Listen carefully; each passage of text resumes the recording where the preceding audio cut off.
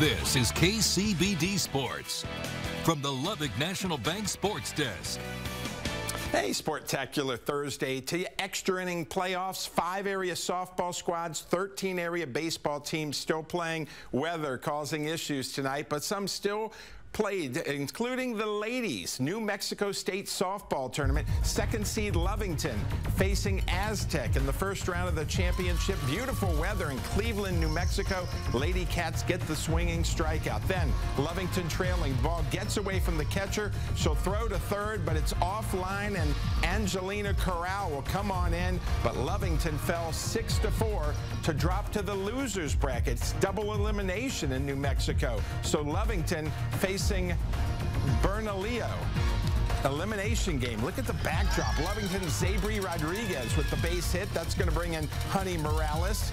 Then Layla Hernandez with a blast that's going to go off the wall. 2-run score on the double. Lovington wins it 7-2. 2nd-seeded Wildcats face 5th-seeded Artesia. 9 a.m. tomorrow, another elimination game. Extra innings team of the week, Littlefield baseball facing Shallowater at Lubbock Cooper. Top of the first, 2 on, 1 out for Brendan Bowman. He'll fly out to right for the second out of the top of the first, and that's when they got a lightning strike. That suspended play, Mother Nature said, you're not going to play tonight. They now resume noon tomorrow for Game 1 at Lubbock Cooper.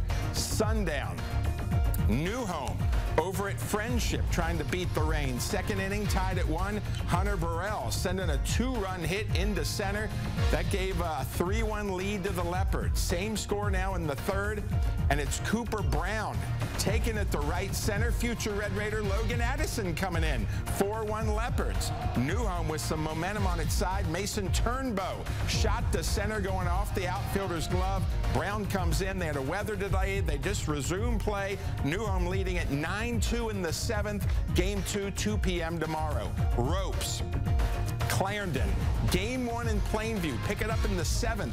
2 outs for Ropes. Solid hit, but Mason Allred going to get it. Make the throw to first. The Broncos still alive. They're down 1-0. Bottom of the 7th. Clarendon 1st and 2nd. Allred bunts. Bodie Franklin right there gets the lead runner at 3rd. He's out. That's a huge out. Last-ditch effort now. Harrison Howard to 2nd. Braden Hogg throws to 1st. Ropes wins Game 1 1-0 behind Bodie Franklin's 2-hitter, 14 strikeouts. Game 2, 10 a.m. Friday in Plainview. We're after 30